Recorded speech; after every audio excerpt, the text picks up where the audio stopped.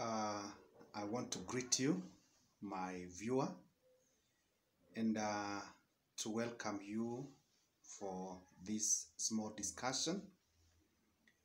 I don't know whether you have noted of late, there have been increased cases of suicide. I was looking at the papers at the beginning of the week, and I realized in one of the police stations here within Nairobi, they have recorded 41 cases of suicide since January to where we are today, roughly 3 months. And you look at news all over, you hear of cases of suicide. You hear of cases of people killing others. And therefore, as a counseling psychologist, it has attracted my attention. And I think it is good we have a candid discussion and we ask ourselves, why are these cases of suicide on the increase? I therefore want to welcome you to sit back and watch this video as I discuss on what is suicide and what are the possible causes of suicide. And I want to encourage you to ensure that you subscribe to my YouTube channel. Make sure you like it. Make sure you leave a comment there. Make sure you share amongst your contacts. And this will really boost my channel. Now, when we talk about suicide, it means an intention to cause one's own death. It is the action that makes you to cause your own death intentionally when you are aware of what you are doing. That is what we call suicide. When you talk of homicide, murder, it is where someone takes his life and he takes the life of some other person or some other persons who he thinks are part of himself or herself. For example, we find a husband killing the wife and the children, or we find a wife killing the husband and the children, or we find a parent killing the children, or even we find children killing the parents and killing themselves. That is what we call homicide. So of great concern will be, why do we have the issue of suicide? Why do people, at what point does a person think it is necessary to commit suicide? And I want to say this. The suicidal ideation is the entertainment of ideas to commit suicide.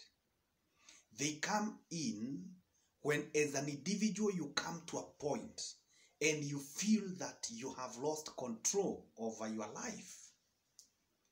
And you cannot see any future. You cannot see any way out.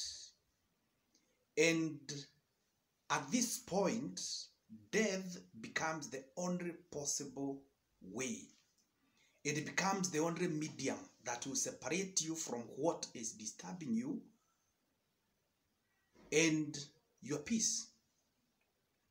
And my view, I want to say this. It does not just happen, but it's a process. And the process begins with the normal life issues, which we all go through. Actually, when you look at the literature that we have, there is no single cause of suicide that has been identified. But what has been identified is a combination of very many factors that come together and make a person to feel they are out of control of their lives. Now, these factors, they are broadly divided into two. We have what we call stressors and we have what we call the health issues. Now, when I talk about the stressors, these are factors that cause stress in life. Now, what do we mean by stress? Stress is the feeling of being unable to handle the life events and the life issues the demands that come your way, you feel like you're not able to handle them. And that's why I had said that for you to come to a point of committing suicide, it is a process. So how does this process happen? Number one, we have all the exposure to general life issues.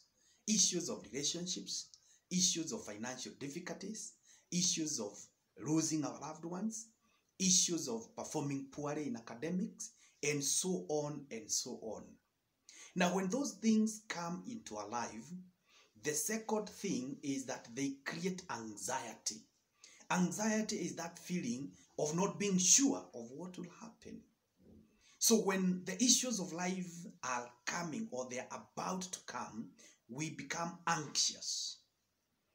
And when this anxiety prolongs, it generates into what we are calling stress. So that is step number 3, stress. Now, stress is divided into 2 areas. We have what we call acute stress. And this one I have discussed in my earlier episodes. I would advise you to check. Acute stress, it is that which you can be able to foresee the solution, and it is short term. For example, issues to do with paying rent, that's acute. Issues to do with paying school fees, that is acute. It is something that is regular and you can see how to go about it. Even if you're not very sure how exactly you'll do it, in the near future, you will be able to do it. That is acute stress. And this is not dangerous. Then we have what we call chronic stress. Now, chronic, it is when stress persists and it comes to a point that you cannot see the end of it. For example, you have lost a relationship and you cannot see, how do I make up? How do I get into another stable relationship? You have lost a job. How do I get into another job? So if this one is prolonged and we do not get an amicable solution, then it makes you to shift to a place we call depression. Now, depression, it is that feeling that you have no hope. It is a feeling of hopelessness. It is when you feel that you are not worth. It is when you have a lot of sadness. It is when you realize now you have lost interest in things that previously used to excite you. That's when we say you have depression. At the onset of depression, there are possibilities of getting the solution. But if the solution does not seem to come by, then at that point now, it is when suicide appears the only solution that is left. So we have said, number one, every one of us is exposed to life issues. Number 2, there is anxiety. Number 3, there is stress. Number 4, there is depression. And then it is in the depression that you feel like you want to commit suicide. Now, going back to what I had said, suicidal thoughts are brought about by a combination of stressors and health issues. Now, stressors are factors that cause stress in our lives. They are things that make us to feel that we have lost. And I've already mentioned some of them. I've talked of financial losses. I've talked of relationship issues. Maybe there is a breakup in your relationship. There is divorce. There is bullying. There is harassment and so on. Issues to do with poor academic performance. You are performing poorly, especially for the children. There is a lot of pressure. There is a lot of pressure from your parents, from your colleagues, from teachers, and so on. And issues to do with the environment in which you are living in. Maybe you feel discriminated. You feel that you're not wanted. Those are some of the many stressors that we have in life. The second cause of suicidal thoughts are health issues. Now, health issues have to do with issues that come into our personal health, and they cause what we call significant impairment in our functionality. And of great concern, as we discuss about matter suicide, is what we call mental illnesses. A mental illness is a significant impairment in the functionality of the brain or the mental capacity of a person. and it impairs, it interferes with the ability to make the right decisions. It interferes with the ability to solve problems well, and so on. We have a set of mental illnesses or mental challenges. We have the so-called bipolar. We have what we call the major depressive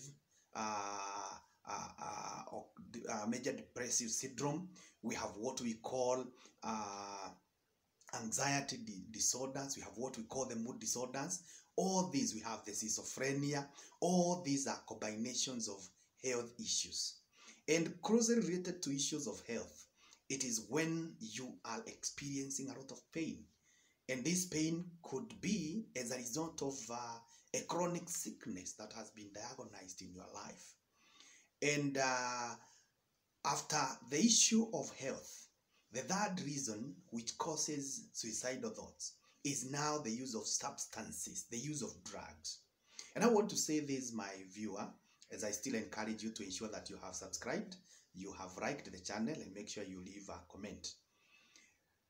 When you feel like you're not in control, people want to escape. And one of the easier escape routes is drugs. You find people are engaging in alcohol, people are engaging in bang smoking, people are taking cocaine, and so on. Now, this drugs abuse also comes in now actually to accelerate the health issues into the negative side and to accelerate the stressors into the negative side. So the use of substances also makes people to easily slide into suicide. And therefore, my viewer, I want to encourage you that you need to assess yourself. You need to see what are the stressors that are in my life, what are the mental issues, the health issues that are in my life, and am I engaging in drugs? Not only in your life, but also amongst the people that are near you. And when you see these things, then you should be able to move. Thank you so much for watching. I encourage you to keep it here in this channel. In the next episode, I'll be discussing about the warning signs. What are some of the signs that you can look at and see and be able to conclude that there is a likelihood of suicide?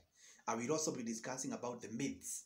What are some of the things that we believe about suicide which are not true? And in my last episode, I'll discuss what is it that we can do to ensure that we prevent these suicidal cases, to ensure that ourselves or even our loved ones do not get into suicide. Thank you so much for watching this channel. My name is George Kimani. I'm a counselor. In case you need any help, you can contact me through 0720 322 961. 0720 322 961. I'm based in town. You can come. In case there is any help that you need, we will be able to offer to you. We are called the Stream Counselors, and we thank God for this. Thank you so much for watching.